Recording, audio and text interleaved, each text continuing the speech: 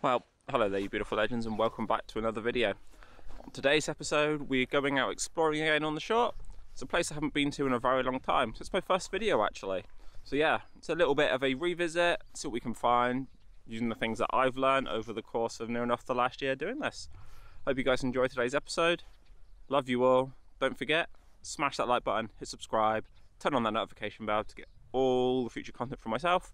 Plenty more videos up and coming, I can guarantee you that. I know I've been a little bit silent recently on some of the longer videos, but yeah, lots more up and coming, so stay tuned.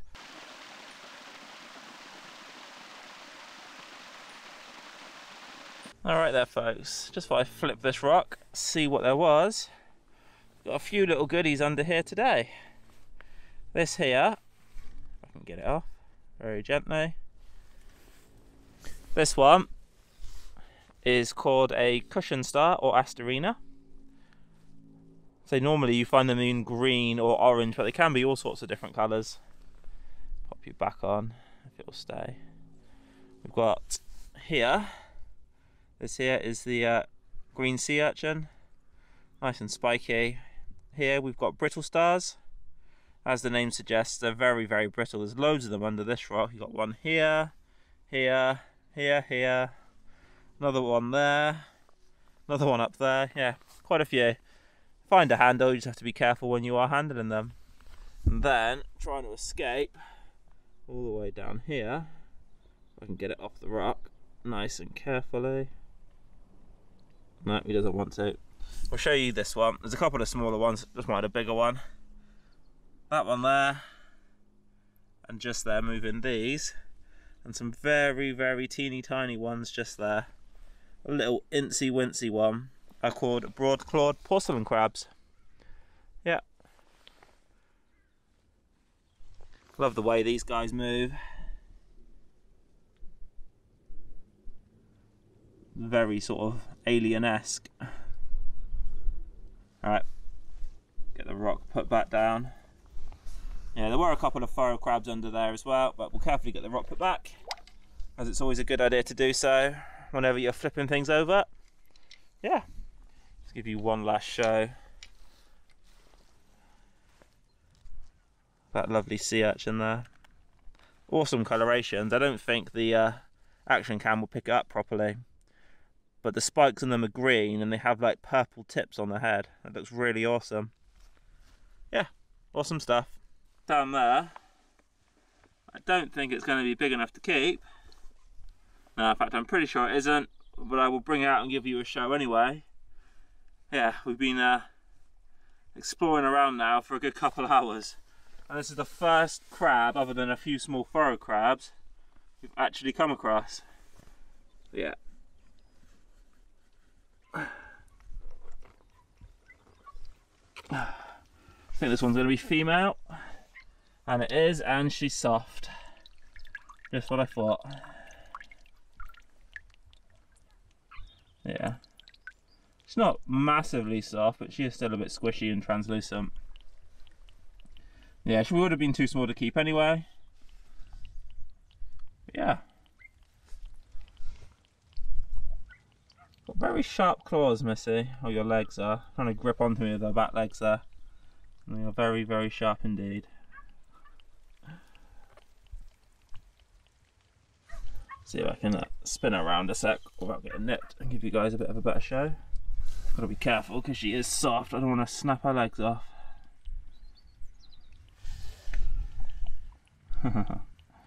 Maneuver. Yep, I know, you're upside down and you're not liking it, are you?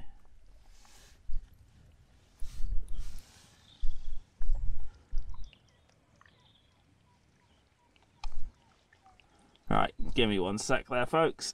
Let's see if I can hold her under here. The problem is, because she's soft, normally with a crab this size I would hold it under here where my fingers are, but there we go. I don't want to snap her legs off if you hold it too hard. Alright there folks, I'm back out at the lobster holes, and I've just seen a lobster poke out and then turn around and go back in. So I'll see if, there it is,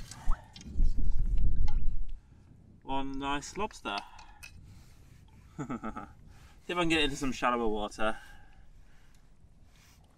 Don't think that one's going to be big enough to keep. But yeah.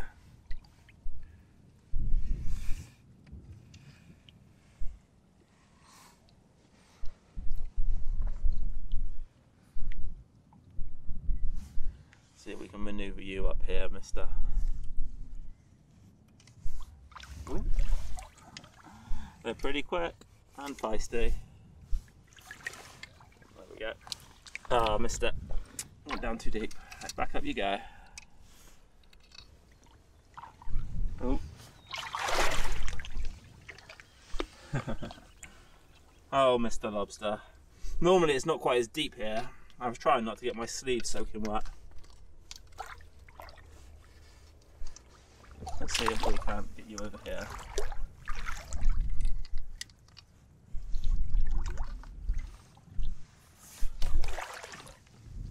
There we go. Alright, as you can see, they can reach pretty far. Pretty far indeed. What a lovely, lovely lobster.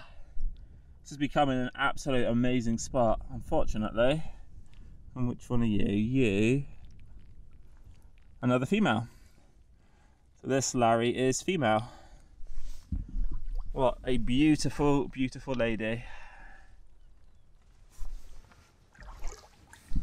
Yeah. I don't think she's got any V-notches on her tail fan, but she's a bit too small. Let's see.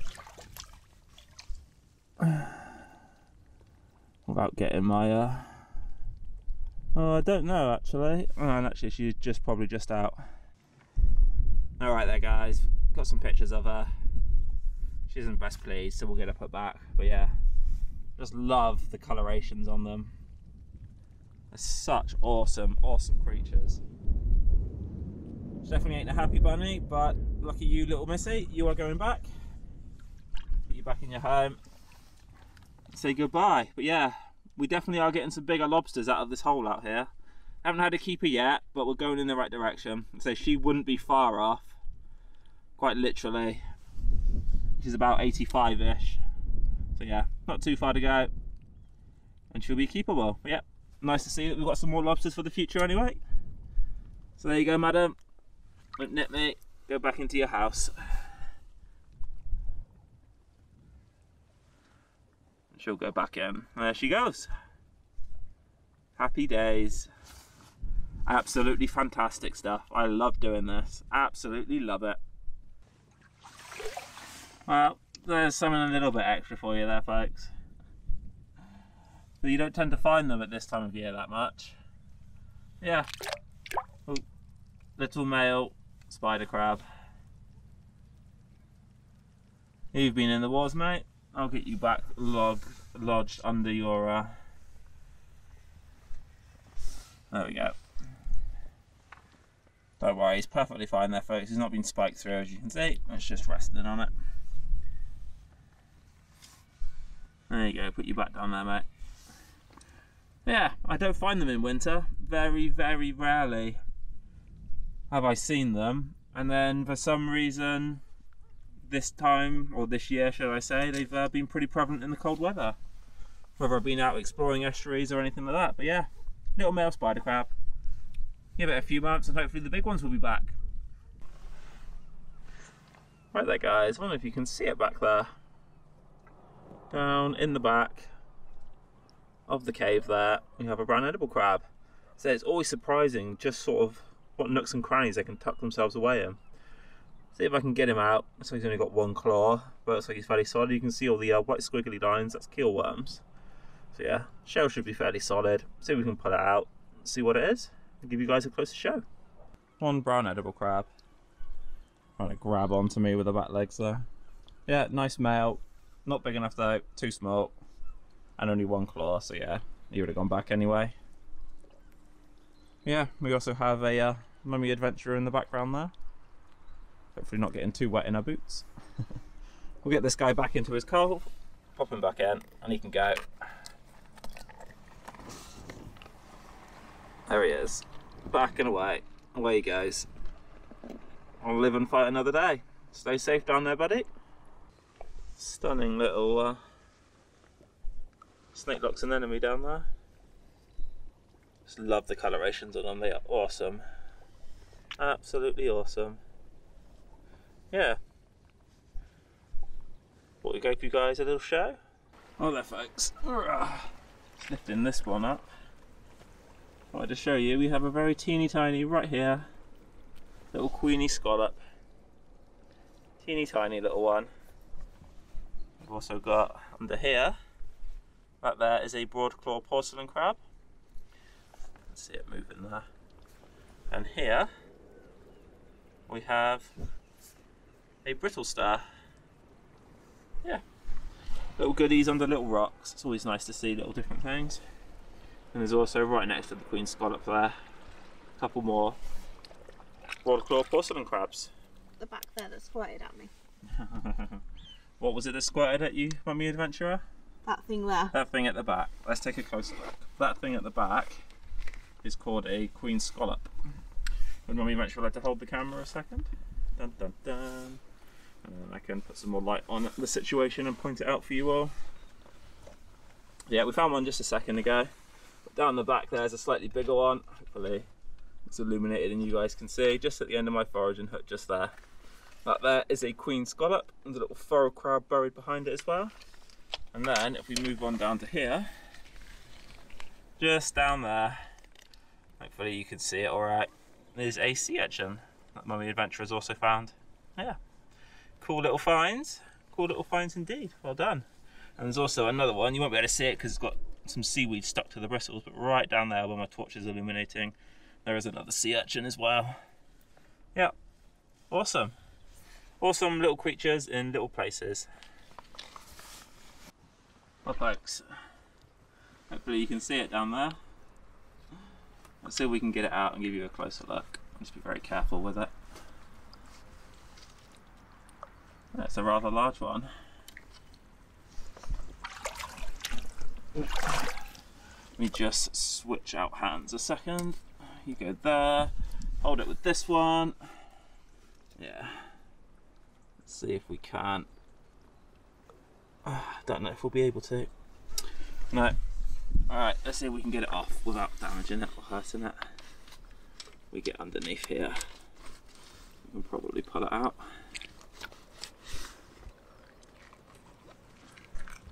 There we go, out it comes. Just got to be careful and gentle. I'm not even using my hook edge.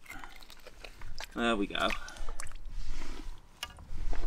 This here is a rather large, disturbing his meal unfortunately, a rather large spiny sea star. You can see what they do in there. Literally they just digest their prey like that, liquefy it and suck out the insides. Yummy. Yummy yummy. Right, let's get you put back down there. You go and then carry on and enjoy your meal. Yeah, an awesome sea star. Mummy Adventurer has found something flapping, so let's see what happens when we flip that rock. Oh wow. Look at those squat lobsters. You hold the rock with my knee. Look at the size of those ones. And there's a eel there. No, that is not an eel. That is called a shoreline just there. Oh. Look. It's a very tiny one. And then we've got, those are olive or common squat lobsters. If Mummy Adventure would do me the honours of picking that one up. Carefully because there's a squat lobster on the other side. Yes, right, lift it up. But it's a bit slippery, hang on. Alright. Oh. Yeah, there it is. Just there. That is a huge squat lobster. And we've got another small one down there. And this guy here at the back, like that, is a forward crab. Yeah, loads of goodies. And a very small queen scallop. And then next to it, that one there is a broadclaw porcelain crab. So, look, again, very small queen scallop and a tiny little broadclaw porcelain crab. Yeah, loads of little goodies. Yeah, this is a nice one. Hello, you. Yeah, and another squat lobster down there. Yeah, little treasure trove of goodies underneath that one. I'll put this rock back. Awesome little find. Yeah. Remember folks, as always, put your rock back the way you found them. The wildlife depends on it as well.